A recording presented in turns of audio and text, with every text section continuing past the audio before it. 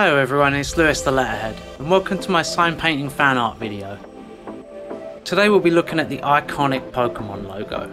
The Pokémon project started in 1995. It was soon a big hit and is still just as popular today. And in 1998 the Pokémon logo was born. With its bright colours and playful look, it captivated the minds of young people, and it is well recognised around the world today.